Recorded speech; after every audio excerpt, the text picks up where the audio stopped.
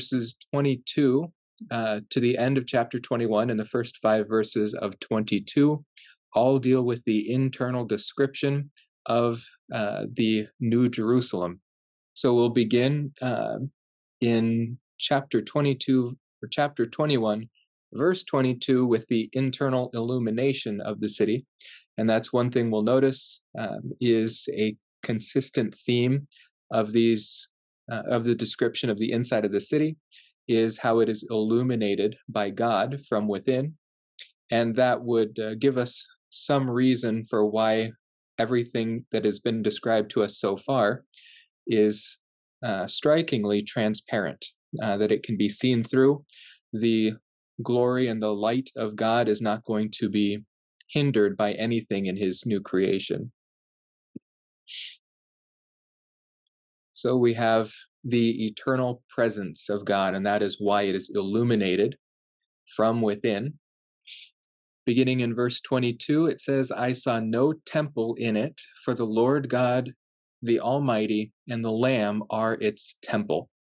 Now, this is a very important distinction between the eternal state and the messianic kingdom of, for example, Ezekiel 40 through 48, because Ezekiel 40 through 48 spends most of its 9 chapters there, describing the temple that is in the messianic kingdom.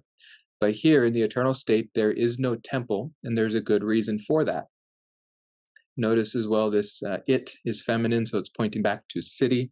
There is no temple in the city.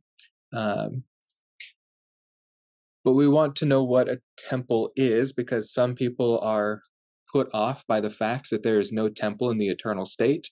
They accuse John of being anti-Jewish because the Jewish temple is absent.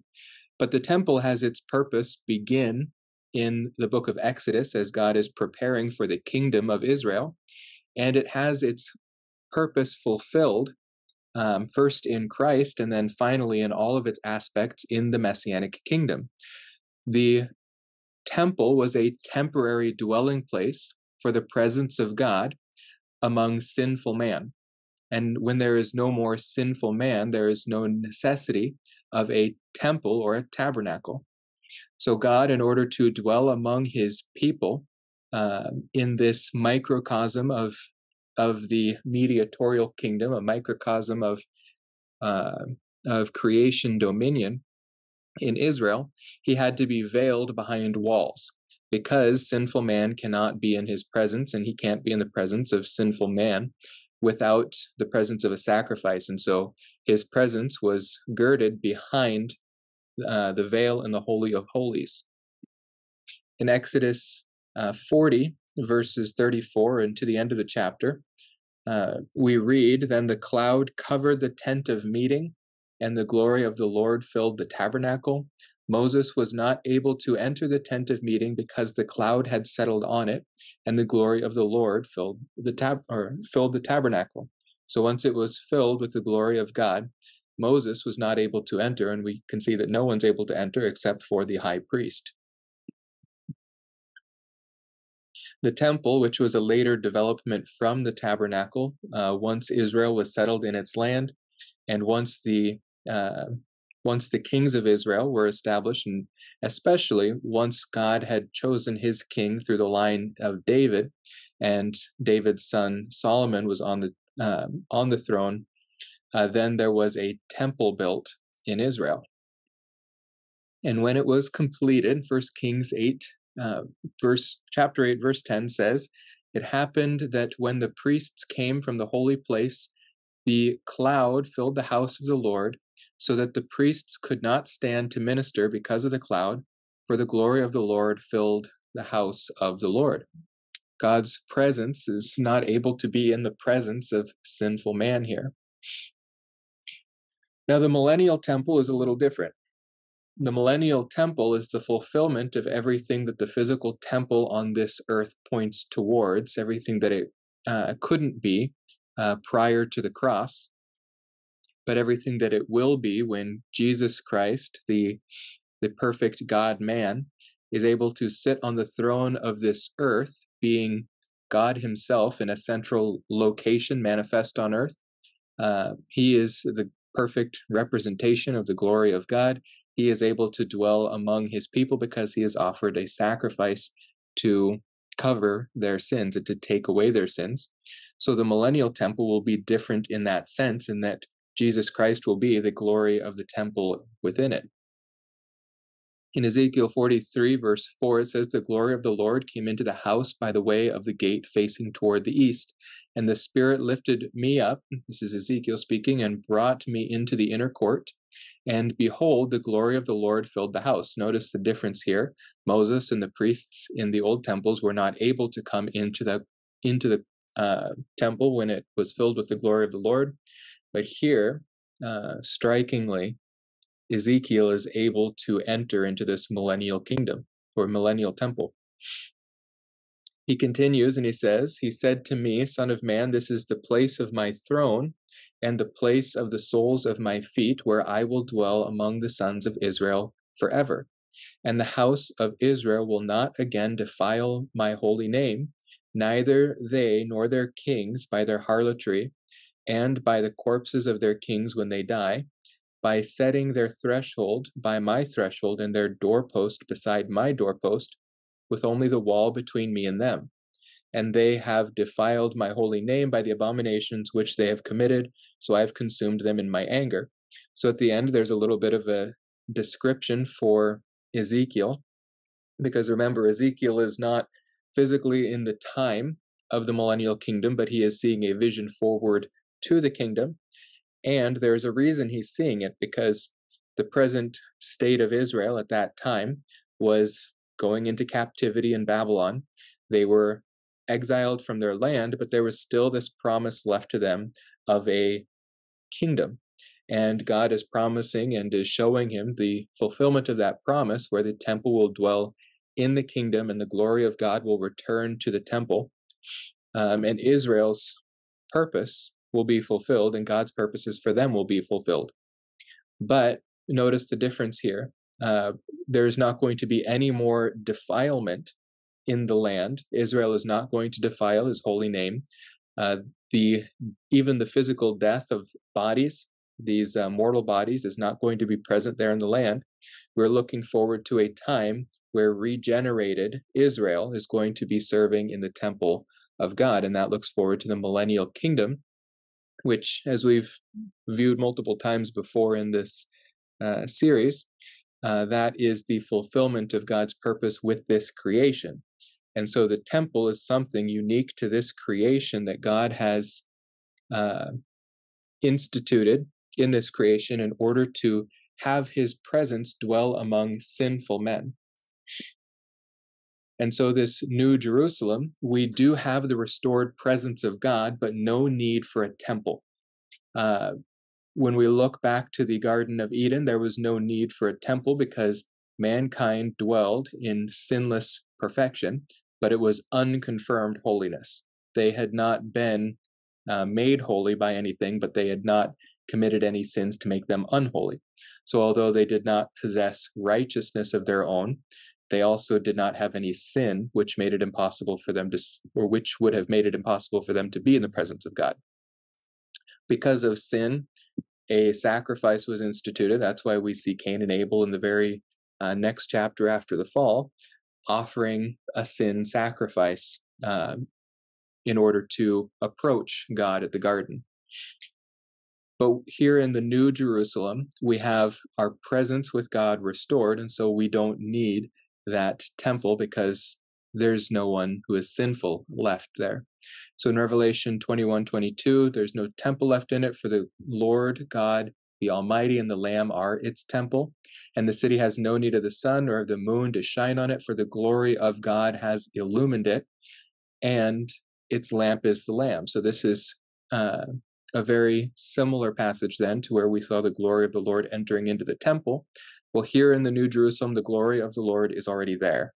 It's not entering in because it is there, and it has been there and will continue to be there. And that is the light of his glory that this kingdom has. Revelation 21:24, the nations will walk by its light, and the kings of the earth will bring their glory into it.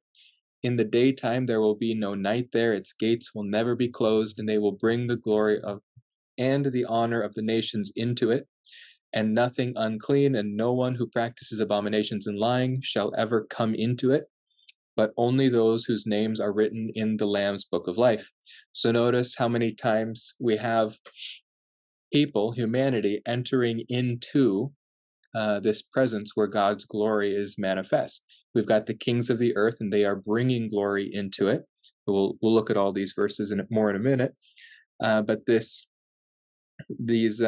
verb bringing and into it, pharaoh plus ace, always has the idea of actually penetrating into or within the designated location. And so just as Ezekiel was able to enter into the temple when the glory of the Lord was in the temple in the Messianic kingdom, so also, and in an even greater way, we will be able to enter into and be in the presence of God in the eternal state, because we will have been completely regenerated and there will be no sin. So when we are looking at the new creation, the new heavens, new earth, new Jerusalem, we don't want to think back to ways that God, I guess, got around the problem of sin. We want to look back to God's original plan, God's original creation that had no need of a temple. Now, when we look at Eden, there are similarities to how the temple is structured, and that's caused some, when they're looking at Genesis 1 and 2, to see this sort of cosmic temple, they call it, where they believe that creation was created to resemble a temple. I think it's the other way around. I think the temple was instituted to resemble creation, and creation was made to resemble the things in heaven, because God has made a microcosm of the universal kingdom within the mediatorial kingdom. And so that's what we're looking at. We don't want to put the cart before the horse here and say God needs a temple. The temple was a solution to sin. With no sin, there's no need for a temple. God was able to be in the presence of man and man in the presence of God in the garden before the fall. And we see a shadow of that in Genesis 3:8. Says they heard the sound of the Lord God walking in the garden in the cool of the day, and the man and his wife hid themselves from the presence of the Lord God among the trees of the garden. And so had they not hid themselves, who knows what may have happened. But we do know from various comments such as Samson's parents made, and also that Moses made, that man can't sin or stand in the presence of God without dying.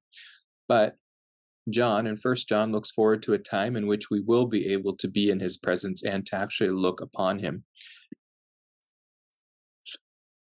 And so it should not surprise us then that we see no temple in the eternal state, because the problem of sin has been completely dealt with and is something totally of the previous creation and does not touch the new creation.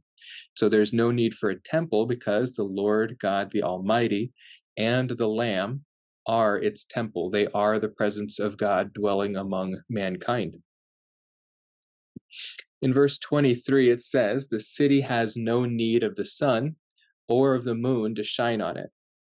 Now, this is a little different than some of his previous statements of there is none, there is none, there is none. For example, there is no temple. We can be certain that there is no temple anywhere in the new creation.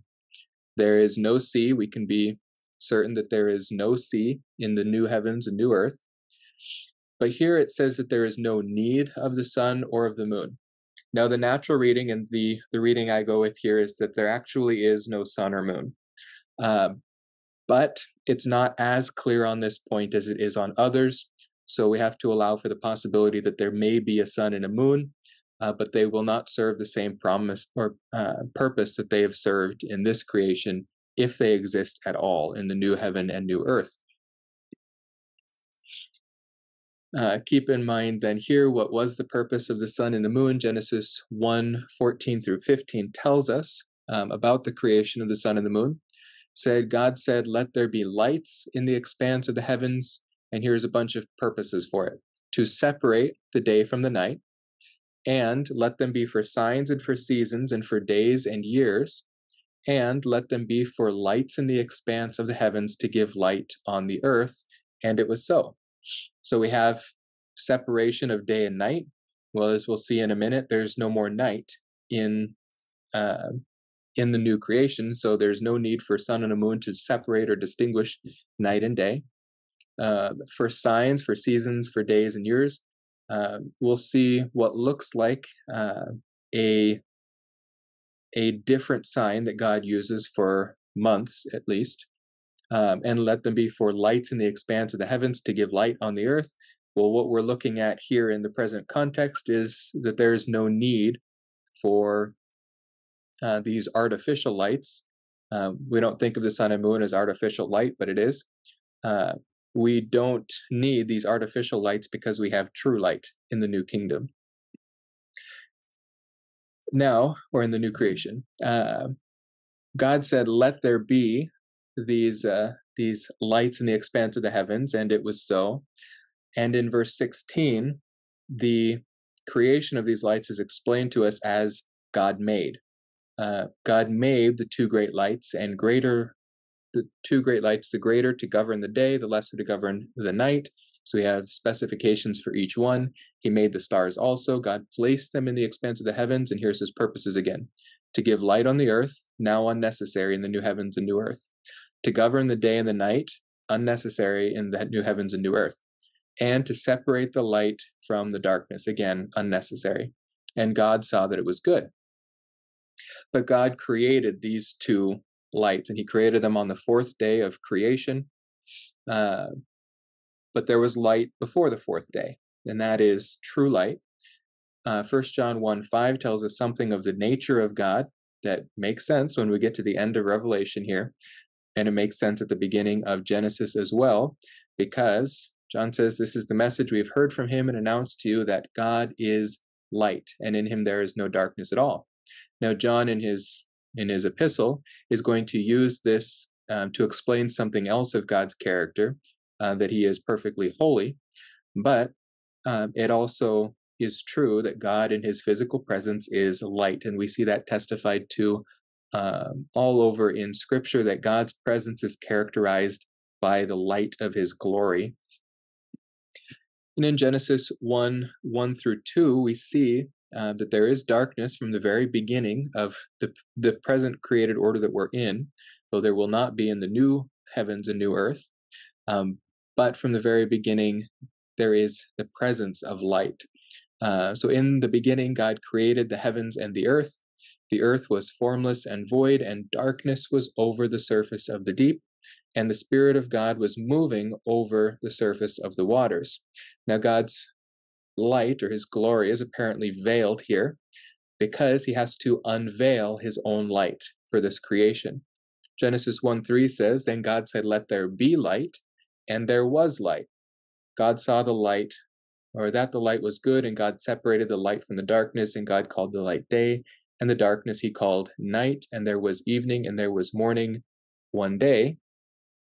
Now, this is different from how God describes all of the other creations in the creation week. For example, looking back here, chapter 1, verse 16, God made the two great lights. In the beginning, God created the heavens and the earth. That was his creation on day one. Very often when you see the 6-day creation in visual forms, it makes the creation of day one light. Light was not created on day one. Light was revealed, and it is the uncreated creature, God, and his light that is revealed. It is the heavens and the earth that are created on day one, and light, God himself, is revealed to reveal the glory of his own creation. And so we should not be surprised that in the new heavens and the new earth, there is no need for these artificial lights, because the true light that illuminated the original creation is there and visible. And that is exactly what John says at the end of verse 23. For the glory of God has illumined it, and its lamp is the Lamb. So there's no need for these artificial lights in the skies. All right. Verse 24 has caused some debate among biblical scholars. It says, the nations will walk by its light, and the kings of the earth will bring their glory into it. Now, in Zechariah and in the rest of the book of Revelation, the kings of the earth are used to describe those kings which are allied with the Antichrist. And so people try to come up with different interpretations for this. But we have to remember that this is a new heaven and a new earth. The kings of the earth in the previous portion of Revelation are kings of the earth because the earth is under the power of the Antichrist, or the false Messiah, and Satan. Here, with the new heavens and new earth, kings who are characterized by this earth are characterized by the same God who rules over it. And so these are not evil kings of the earth, but these are the good kings who will rule in the earth in the new heavens and new earth.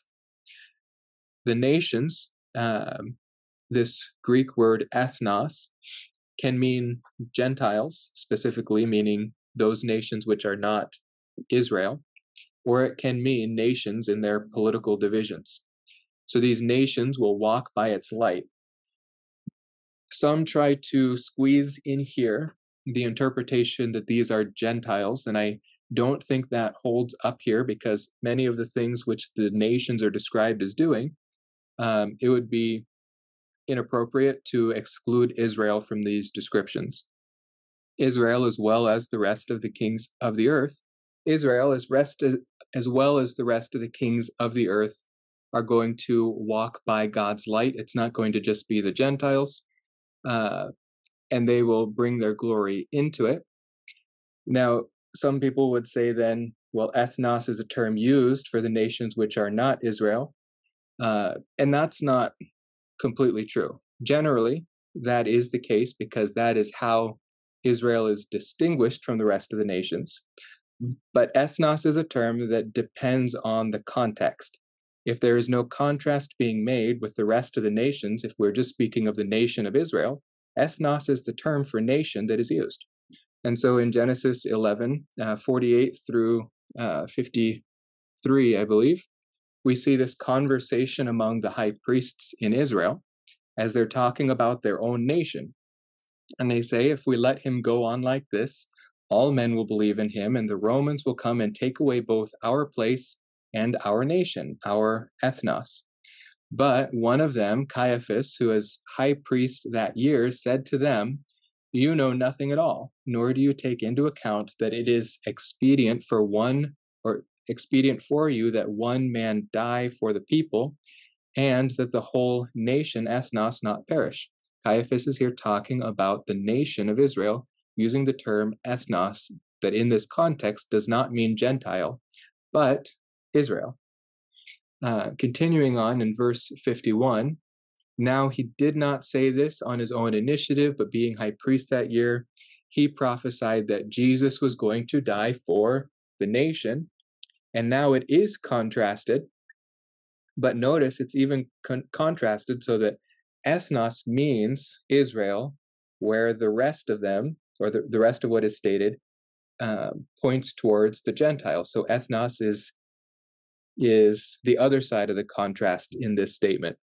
Not for the nation, singular, Israel only, but in order that he might also gather together into one the children of God who are scattered abroad, not being part of Israel or not part of the nation of Israel. And so it is not true that ethnos cannot mean Israel. Ethnos can include Israel, and when all the nations are spoken of broadly, where there's no distinction between these nations and Israel made in the context, the most natural reading is to include Israel within the scope of ethnos. We see the same thing in Revelation 5:9 when we're looking at the scope of Christ's sacrificial atonement. If we exclude Israel from the ethnos, the nations, then we don't have atonement for Israel, and that's problematic. Revelation 5:9, they sang a new song, saying, "Worthy are you to take the book and to break its seals.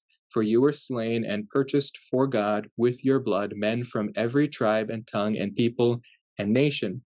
And you have made them to be a kingdom and priests to our God, and they will reign upon the earth." This includes Israel.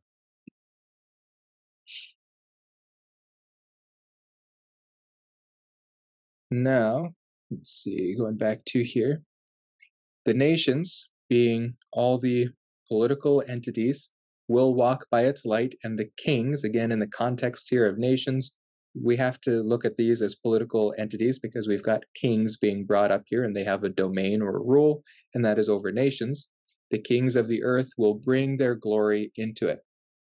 Another problem or controversy, I guess, over this verse is, well, how do we have kings of the earth who are part of God's redeemed people bringing glory into the city, into the presence of God, if in Revelation 3:12, speaking to the overcomers who are the redeemed of God, we have this promise that I will make him a pillar in the temple of my God, and he will not go out from it anymore.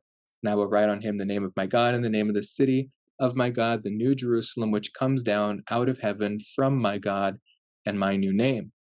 So how can they come into this city, into the new Jerusalem, if they are a permanent pillar in the temple of God and they do not go out from it anymore? Well, this is confusing the terms here, because if you remember back in verse 22, it said there is no temple, but God is the temple. And if we look down, we see the New Jerusalem mentioned, but it doesn't say that they will never go out from the New Jerusalem.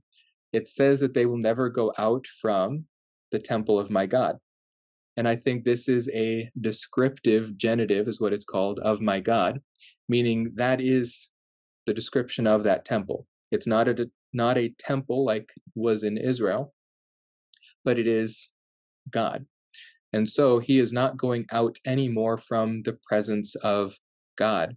That is the promise here. So it is perfectly plausible that these kings, who are eternal fixtures in the presence of God, because God is in the new creation omnipresent, then he's not departing from God's presence, even if he is not within the city walls of the New Jerusalem.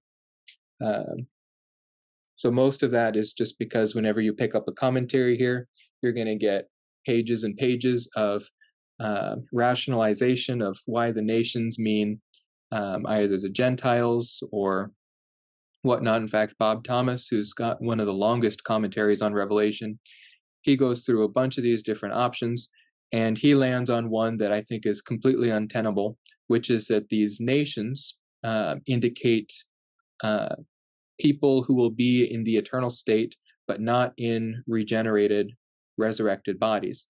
They'll be in bodies of confirmed holiness, much like Adam and Eve would have had they not fallen. But this is difficult, very difficult, not impossible. But in order to do that, you would need a different race of humanity, because we've got the millennial kingdom interceding, in which all will obtain resurrection bodies. And so you would need to start humanity over again. And so they would not be part of this race of mankind. There would not be the same unity with Christ that we have, because he has become mankind. He's taken on the flesh, specifically flesh that goes back to the federal head of the race, to Adam. That's why Luke traces his genealogy all the way back to Adam.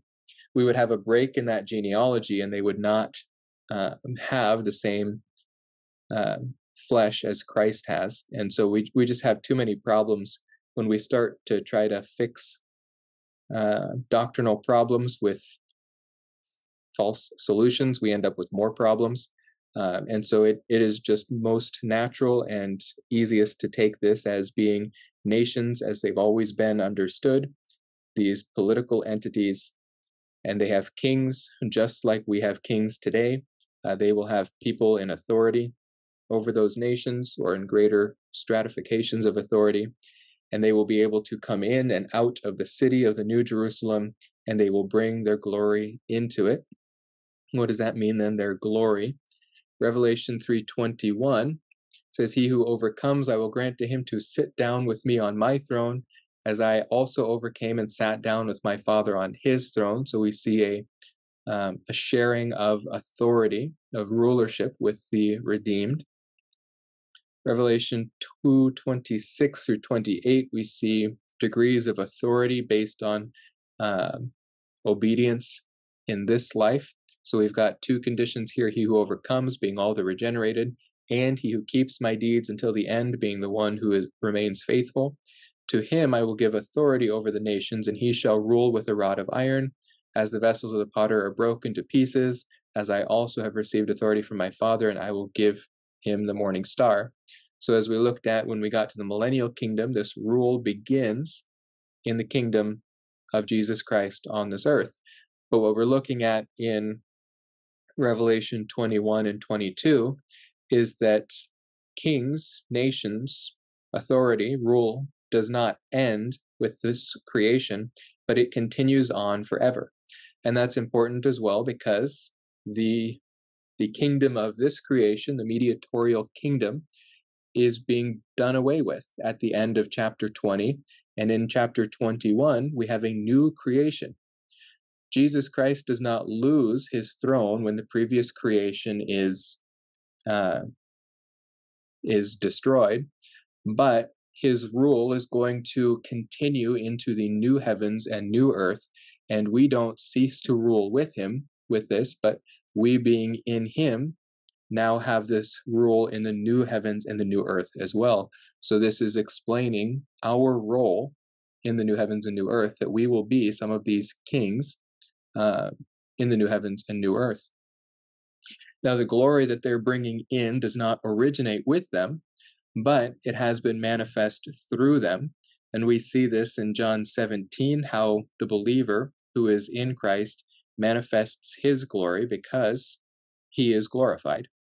John 17:20 through 21, after he spends the first half of this chapter, and this whole chapter is called the high priestly prayer. It comes at the end of the upper room discourse.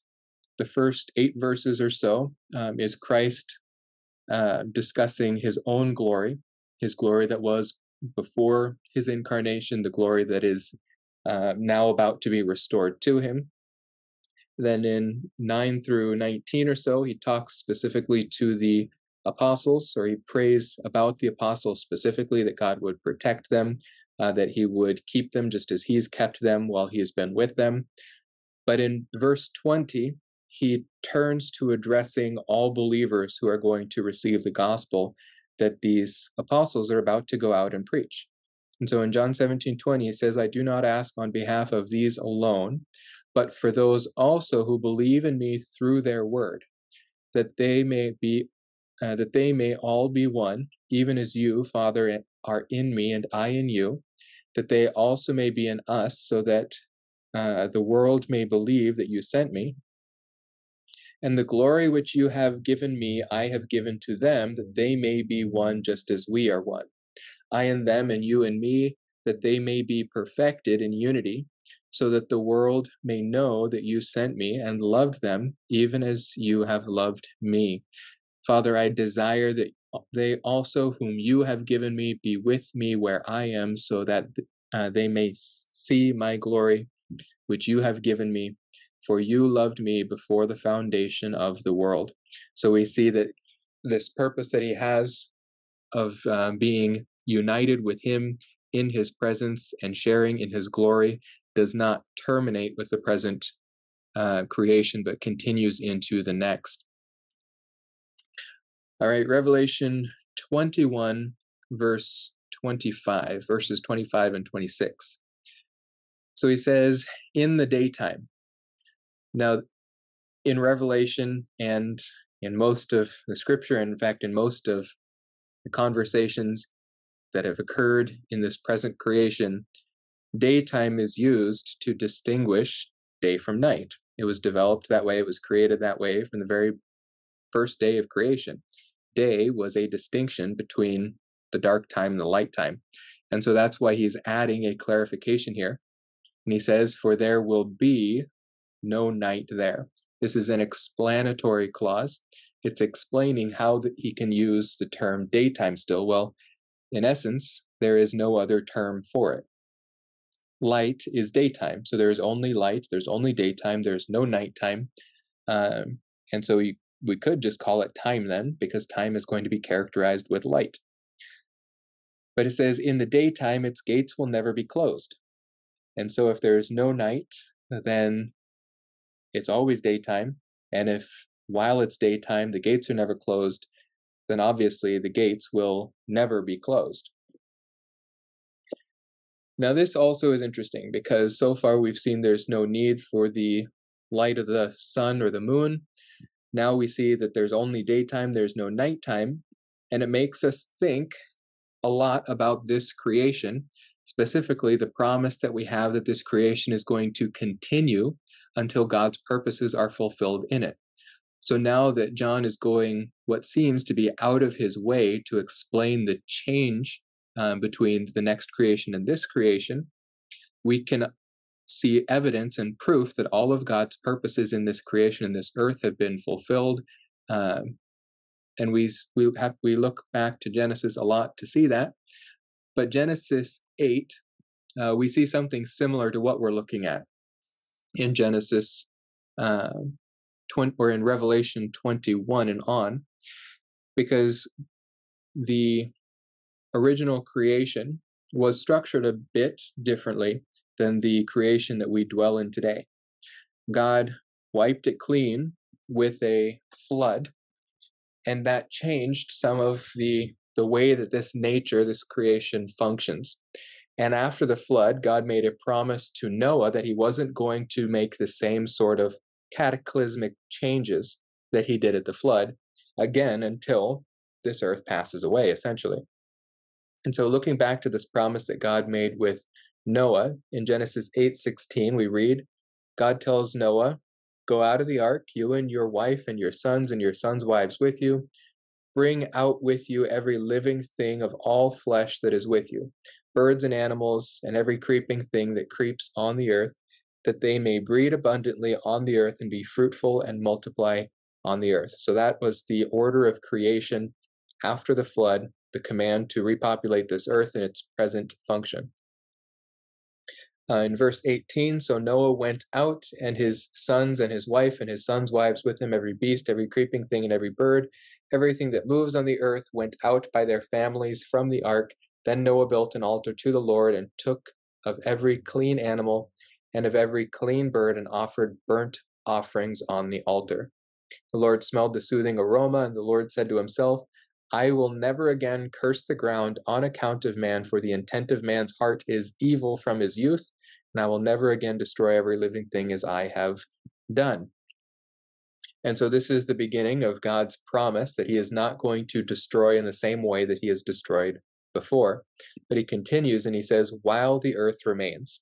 Now, this temporal clause sort of alludes to the fact that this earth will not remain forever. But he is going to sustain it in its present cosmology so long as it remains, meaning no big great flood, nothing of the sort until God is ready to remake the whole thing. So while this earth remains, seed time and harvest, so we've got seasons, cold and heat, again seasons, summer and winter, seasons, and day and night, shall not cease. Well, in the new heavens and new earth, we see that day and night has ceased. It is completely just day. This is a different, we are looking at something different in Genesis 21 than we did in Revelation 21 than we did in Revelation 20.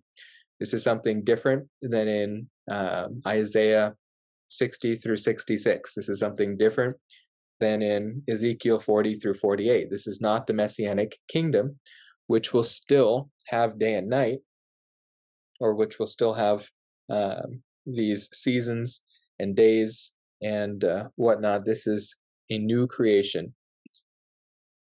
We also look to Jeremiah 31:35 to see how God attaches the present order to his purpose in this order. So Jeremiah 31:35 comes right after the promise of the new covenant, which is going to regenerate Israel and make them able to keep God's laws. It says, "Thus says the Lord who gives the sun for light by day." So this is reminding us of his created order and that he is the creator, and the fixed order of the moon and the stars for light by night. Notice we've got moon, stars, and specifically this mention of night, who stirs up the sea so that its waves roar. These are all things that we see have disappeared in the new heavens and new earth. But this Lord of hosts is his name. And he continues in verse 37, "Thus says the Lord, if the heavens above can be measured, and the foundations of the earth searched out below, then I will also cast off all the offspring of Israel for all that they have done, declares the Lord." Well, none of that is possible, and this fixed order is not going to depart. Actually, that was verse 36, which I somehow erased. Verse 36 says that if this fixed order of the sun by day and the moon by night, and the sea which has its waves which roar, if that fixed order departs, then God will also depart from his people, or he will have them depart from him. He's not going to cast them off so long as the heavens can't be measured and the foundations of the earth can't be searched. In other words, he's not going to cast them off, because in the context here, God has a purpose for them that he is going to fulfill. He has promises to them that he's going to fulfill. Well, he fulfills those promises to them in the Messianic kingdom. And at that point, he is not casting them off for the things that they have done. Although their purpose has been fulfilled, they will continue to exist because God has established them forever. But the sun, the moon, the stars, the sea, all of that is unnecessary in the new heavens and new earth, although Israel and the nations will remain. All right, so into this city, the New Jerusalem, its gates will never be closed. They will remain open permanently. Again, if we look at this as the fulfillment of what the temple looks towards, the temple was only, or the Holy of Holies was only accessible one time a year. These gates will never be closed, and kings of the earth, in the plural, they will be able to enter into it. It's not just a high priest, but we have king priests in view. They're able to enter in directly to the presence of God in the New Jerusalem, and they will bring not only glory, but honor into it. And this is the glory and the honor of the nations into it, as these nations reflect God's glory. And we have in those previous verses then the positive things that will enter into it. And to make it extra clear, he states the negative things which will not enter into it. He says, nothing unclean, which is kainos in the Greek, anything impure or profane, anything less than perfect, will not enter into it. And no one who practices abomination and lying. Now, this specifically looks back to earlier portions of Revelation and earlier portions of Scripture. But we see in Revelation 17, 4-5, that this was part of the primary character of the city of Satan, the city of the Antichrist. We're looking at the eternal city of God in the New Jerusalem. But here in Revelation 17, we see the beginning of Satan's counterfeit city. Revelation 17:4, the woman was clothed in purple and scarlet and adorned with gold and precious stones and pearls. Again, looks like he's just trying to mimic God's New Jerusalem. She has in her hand a golden cup full of abominations and of the unclean things of her immorality, and on her forehead a name was written, a mystery, Babylon the Great, the mother of harlots and of the abominations of the earth. So John is making a very stark contrast between the sort of city, the sort of dwelling and abode of Satan, and the dwelling place of God in the eternal order. Now, the statement that there will be no abominations, nothing unclean, lying seems almost out of place here. we kind of put that on a lower tier of sins. We've got, yeah, unclean things. That's pretty unspecific, but it's just anything bad. Abominations, once again, yeah, that's pretty unspecific, just bad things. But then lying, and I think part of our temptation might be to hedge, and I know the world likes to make a distinction between white lies and bad lies, as if white lies aren't bad things, even though white lies are contrary to the truth. But I think, once again, this is very important because we're in the context of a new creation. We always want to keep in the back of our minds the original creation. And the problem that occurred in the original creation began with a lie. And that lie was specifically, you can be like God. John 8:44 says, you are of your father, the devil, and you want to do the desires of your father. He was a murderer from the beginning, does not stand in the truth because there is no truth in him. Whenever he speaks a lie, he speaks from his own nature, for he is a liar and the father of lies. Satan murdered with a lie to begin with. A lie was the imposition of Satan's truth, Satan's will, over God's truth and God's will, the way that God had created and the purpose for which God had created to execute his will over a mediatorial kingdom. Satan came in and corrupted that with a lie. 1 John 2:22, John states, who is the liar but the one who denies that Jesus is the Christ? This is the Antichrist, the one opposed to the Anointed One, the one who denies the Father and the Son. This is the one who is opposed to him, and it's that opposition that is going to foment into the beast's kingdom in Revelation. Genesis 3:4-5, the serpent said to the woman, you surely will not die, for God knows that in the day you eat from it, your eyes will be opened, and you will be like God, knowing good and evil. Satan's first tactic with Eve was to see if she was open to a lie, if she held the word of God as an absolute authority, and he saw her hedging her bets on God's word. And so he steps in, and this is the record of the very first lie in creation. Satan, the liar, was able to enter into the original creation. It is very important that nothing unclean, no one who practices abominations and lying shall ever come into it, because this is the positive declaration that there will never be any threat to this kingdom. There will not be any threat from anything like Satan that will be allowed into this kingdom. God will protect and preserve it. But we do, once again, get the statement of those who do enter. Only those whose names are written in the Lamb's book of life. And once again, I think this is why it would be troublesome to include a different race of human beings into this new heavens and new earth, because those whose names were written in the Lamb's book of life, those who were redeemed by the Lamb, were redeemed by the Lamb, those are the only ones who are able to enter in here. Revelation 3:5, he who overcomes, those who overcome in Christ, because Christ overcame the world and we are in him, he who overcomes will thus be clothed in white garments, God's righteousness through Christ, and I will not erase his name from the book of life. I will confess his name before my Father and before his angels.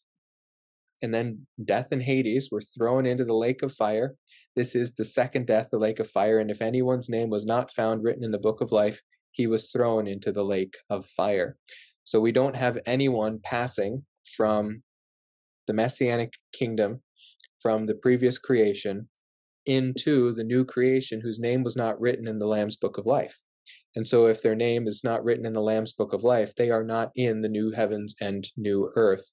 And so we have only regenerated persons there, and they are all able to enter into this city. And there does not exist any threat to this city. Nothing will ever enter into it that is corrupt or opposed to God's will. And the mention then of all of those things that will not come in is not to say that those exist in the new heavens and new earth, but to say that there will not be anything that will arise in the new heavens and new earth that will threaten God's will in it.